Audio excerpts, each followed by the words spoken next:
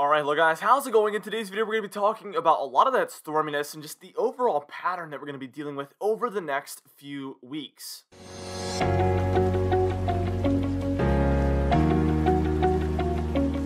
Anyways, for today's comment of the day, I want to know if you were stuck with it only being one single season for the rest of your life, what would it be? Which season would you choose? Winter, summer, fall, or spring? Let me know in the comments down below, and I'll be picking one of those for tomorrow's video.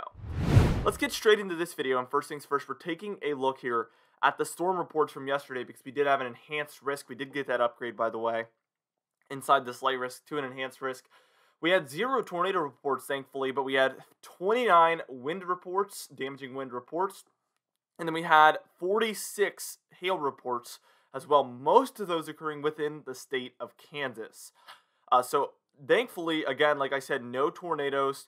But it was obviously still a pretty significant severe weather day yesterday, as anticipated, obviously, with an enhanced risk.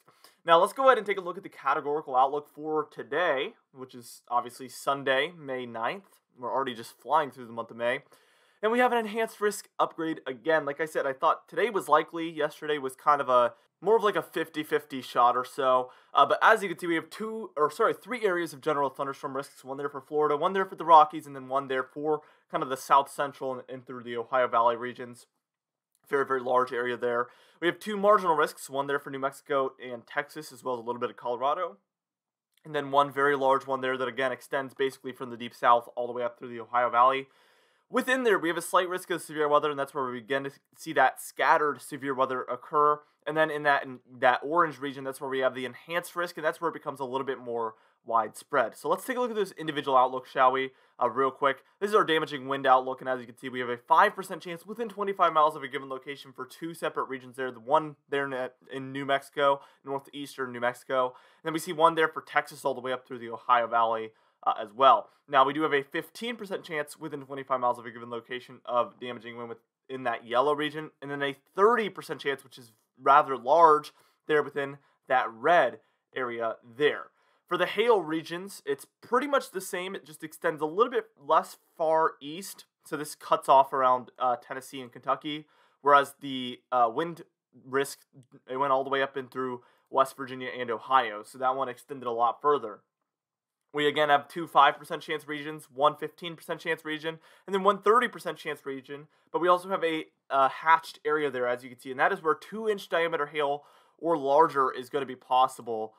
So that is something we're obviously going to need to watch out for very, very closely. Our tornado risk is a 2% chance within 25 miles of a given location here within the green, and then a 5% chance of tornadoes within 25 miles of a given location there within the brown region. So we're going to be watching diligently, obviously, and you're going to want to pay attention for those potential tornado warnings, so you could obviously take cover and just heed those warnings 100%. Now, what we're going to do here is we're going to move on, and we're going to take a look at the modeled guidance for today's severe weather threat.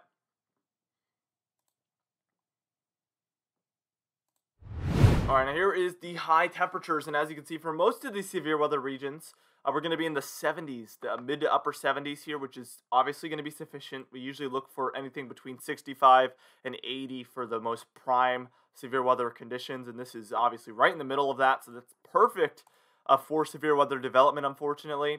Here's our dew points. This will also be nearly perfect for severe weather development. In the 70s, lower 70s, upper 60s, that is basically that threshold we look for. We look for at least 60-degree dew points, typically, but obviously lower 70s will obviously cut it.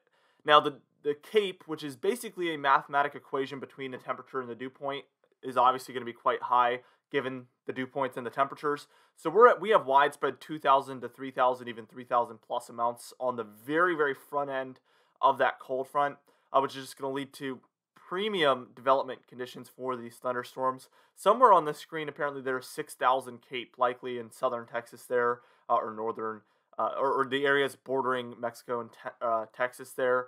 Potentially even just south of Dallas there, I see some purples as well, which is going to be in the 3 to 4 to 5, even more than that, CAPE sections.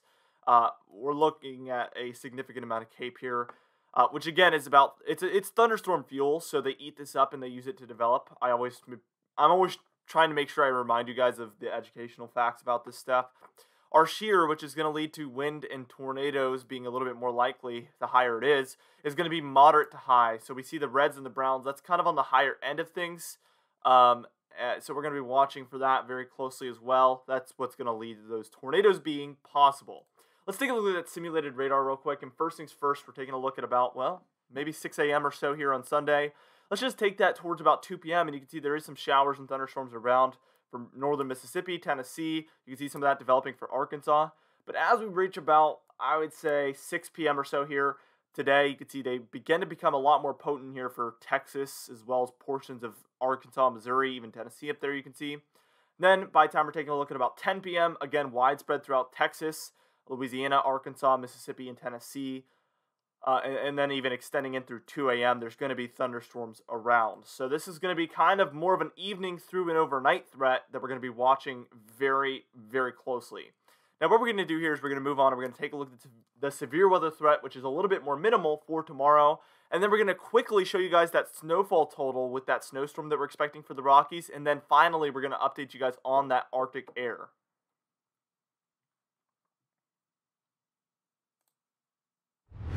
All right, now here is the categorical outlook for tomorrow. As you can see, we have a general thunderstorm risk that extends from Washington State all the way down to Florida and back up through the Delmarva. So this is a horseshoeing general thunderstorm risk that is going to extend from the West Coast to the East Coast, or at least touching a West Coast state, not the actual West Coast. We do see two marginal risks going on, one there for Virginia and North Carolina, as well as a little bit of South Carolina, and then one down there for the Deep South and Texas as well. And then we even have a slight risk there for South Central Texas there. That is going to be our slight risk region, and that is where, again, we expect scattered severe weather to be possible within that yellow region. Now, for the wind outlook, we have a 5% chance within 25 miles of a given location here within these two green regions there, and then a 15% chance there in the yellow. For the hail, it's almost the same thing, except we have a hatched risk again down there for that yellow region. That is where, again, 2-inch diameter hail or more is possible. And then for our tornado outlook, we have 2% chance region within 25 miles of a given location there for Texas, Louisiana, Mississippi, Alabama, and a little bit of the panhandle of Florida there as well. All right, now here is that total snowfall here. If you're anywhere in the blues, you're expecting maybe 2 to 6 inches of snow, so that does reach some lower elevation regions. If you're in the purple, 6 to 10, and then if you're in the pinks, we're looking at 10 to 20 inches of snow, so that is going to be reserved mostly for those higher elevation regions for Colorado, Utah, Wyoming, and Montana as well. Very interesting to see snow this late in the season. Let's update you guys on that Arctic blast, and as you can see, a lot of that cold air is charged up to the north. As you can see, it's just hanging out up there, and that warm to the south is kind of fighting back. But by the time we reach about Wednesday time frame, you can see that this is definitely not going to be the case anymore. Those widespread greens throughout the south and northern eastern United States, that's going to be 10 to 15 degrees below normal temperatures, which is obviously a significant departure from your normal temperature there. Very warm temperatures out west, indicating, again, that positive P&A. By the time we reach about Sunday the 16th, you can see that we're going to finally see a little bit of a break in that pattern. Lighter blue showing up for the east, and those oranges are moving further and further eastward there. So very, very interesting pattern switch up that's finally happening by the time you reach the 16th. And by the time you reach the 19th, you can see warmer than normal conditions will enter into the eastern United States, and colder than normal conditions should be in the western United States. I'm sure a lot of you think this is very, very good news, because I know many folks have been waiting and waiting for a warm-up because of how cold it has been this May and portions of this April as well. Anyway, for our confidence tab, we're at a 5 out of 6. We've only talked about a very few long-range things, but mostly talking about today and tomorrow. So my confidence is going to be on the higher end of things, obviously, given the fact that we're talking about the shorter range.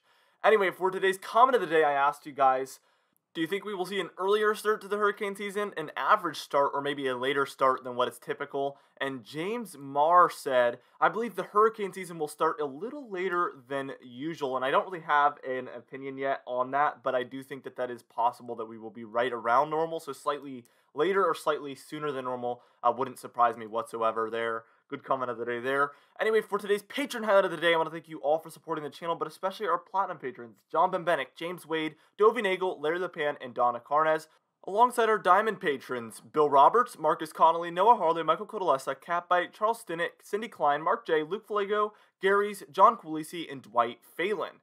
If you would like to be a part of this Patreon screen of the day, you can do so by joining our very exciting Patreon page in the description and in the pinned comments down below. I'd also like to thank our channel members, Weathertop Dogs, Hair Farms 1, and Catbite.